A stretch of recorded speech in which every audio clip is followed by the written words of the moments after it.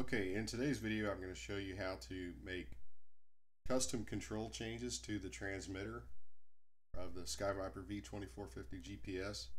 My main reason for buying this drone is this interface right here. This is the SkyViper web server. What it allows you to do is go in there and change not only transmitter controls, but it also lets you go into the quad itself and change its actual flight behavior. That can be basically how fast it flies, how steep it goes into turns, how it behaves while you have it in different GPS modes.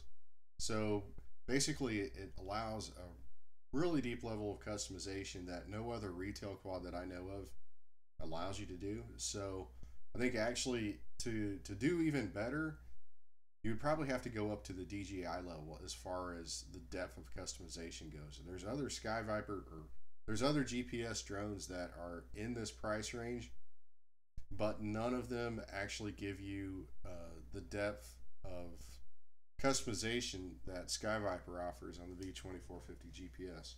So what I'm going to do in this video is I'm going to show you how, first off, how to connect to the SkyViper web server.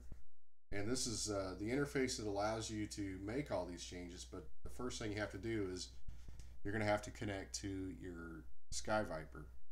So the first thing that you want to do is make sure you have the micro SD card in the quad. You want to make sure that's in, all the way in, ready to record video, whatever you want to do. That's very important.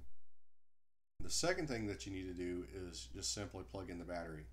Once it's on, it's going to start transmitting a Wi-Fi signal. And then what you're going to want to do is connect your computer to the Wi-Fi signal.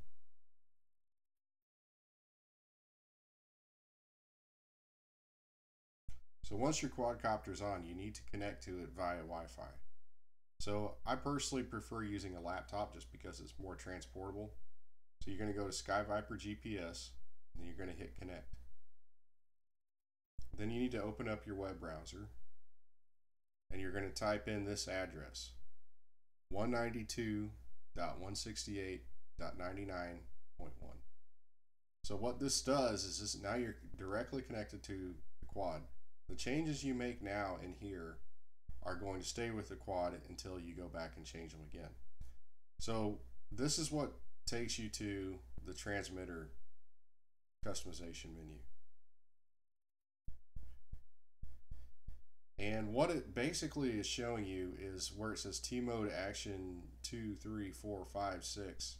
Those are buttons on your controller. So the very top button, this is the action taken for the left action button. The left action button is the top left shoulder button on your transmitter.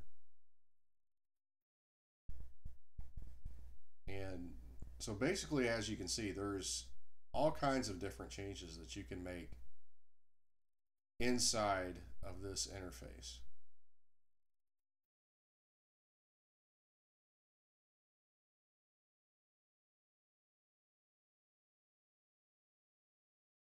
The T-Mode left button, what this does is it allows you to cycle, basically toggle different modes that you set into the controller. The two modes by default are indoor and GPS mode. I'm interested in acro mode. That was what I had to have right away. So T-Mode Action 2 is the upper right camera button. This is basically for taking pictures. Well, that's all it's for. I'm not interested in taking pictures, so I made that my acro button. So all I have to do is click that top right shoulder button, and I'm going to be in acro mode. But I can change modes again just by going back to the bottom left mode button, and that allows me to cycle through modes. So that mode button, now I can cycle from GPS to indoor to acro mode. And like I said before previously in my last video, acro mode's a huge deal. T-Mode Action 4, 5, and 6, those are actually combinations of buttons. So you could have it to where you would hold the mode button down, then hit T-Mode Action 2, the upper right, and it would change to a different mode. I made up my mind pretty early on that I didn't want to use button combinations just because I didn't want to be like in a tough situation and have to go, okay, do I hit mode hold down mode and then hit T mode action 2 or T mode action 1. I just wanted to keep it simple. But if you feel like you can handle it, it would definitely open up a lot of different mode options for you.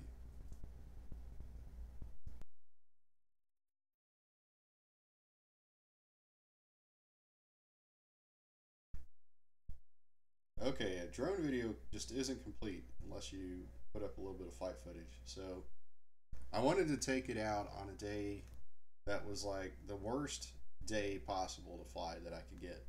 And so on this day, the average wind speed, not temperature, speed, was 15 miles per hour, and I was getting gusts of 25 miles per hour. And if you'll notice while it's up here, it's a lot of times it's actually angled in one direction, and that's just because it's pitching to try and offset how much wind is coming at it. So like right now it's just pitching really hard because I've got a strong wind coming in. And then when the gust backs off, it kind of levels off, and then when it comes back, it pitches over again. And this is a pretty short flight too, but I was so proud of this drone for doing this because this is one of the big advantages of a GPS quad is that you can put it up in the air and you can actually just set the controller down if you want. I didn't here. I was actually watching it very carefully, but I just wanted to point out that yes, it can handle a 25 mile per hour wind. I wouldn't advise it, but it did it, and here's proof of it. But anyway, so while I was flying it, I took a screen grab. So the small picture in the lower right hand corner is the HUD of the Wi-Fi app as well as the video.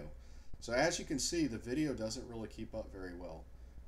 It's unfortunate that the Wi-Fi just isn't quite where it needs to be just yet, but there is some stuff that I wanted to point out on the HUD.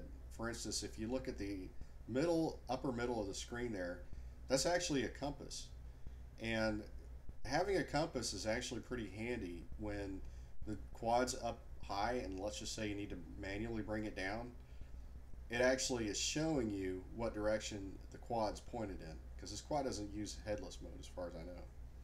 But anyway, here on the bottom you can see where it says mode RTL. So that is, I have it in return to land mode, and it was really having a dog of a time. I think what it didn't want to do was it didn't want to cut power to the motors when such a strong wind was coming in, because it felt like it absolutely had to return to the exact spot it landed in, where at this point I just wanted to get it on the ground, and it was sitting there trying to cut power and then fly to a spot on the ground, and it was definitely having trouble with it. But that does show you that the mode changes are going to show on your phone HUD. So when you have the Wi-Fi app, it's actually really useful to have it on, so you can kind of refer back to it and see what is going on with your quads. Like you might change modes and not realize it, or for instance, if you're trying to get an idea of how far away from home you are, if it's up to date, then it's going to be telling you all the time the relative distance of the quad from where it launched from.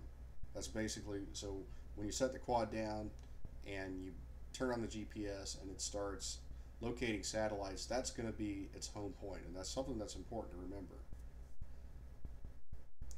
But anyway, that's all I got for today. And okay, so this is a little preview of my next video. This is the Mission Planner interface. And in order to make Mission Planner work, you're going to have to get into the SkyViper web server and make a few changes.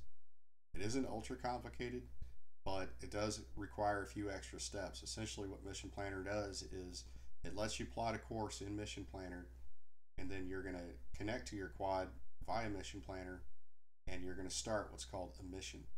And once you start that mission, the quad is going to follow the directions that you give to it. And I wouldn't say it's ultra complicated, but you definitely, I think it's a good first step to get yourself familiar on the SkyViper web server. If you feel comfortable making changes, and then test out those changes. You know, go to a wide open area, take the quad up, and see what effects the little tweaks and changes that you've made in the web server, how that affects flight. Make sure that you're comfortable changing between modes. Just practice a little bit. And my next video is going to be all about Mission Planner, and hopefully I'll have a whole mission flown and footage of that. And so anyway, this has been a really cool experience. I bought this quad because it's so deep and there's so much to do on it. And there's been a lot of idea sharing and stuff I've learned from other people from the first video I posted on this drone. So if you're kind of on the fence about buying it, I'm still recommending it. I still think it's really neat, and I'm just barely getting into it right now. So there's a lot of cool stuff left to do on it. So yeah, anyway, next video is going to be Mission Planner, and I appreciate all the views and comments, and I welcome all feedback. So whatever you have to add or questions you might have, go ahead and post them. That's all I got for today. Thanks for watching.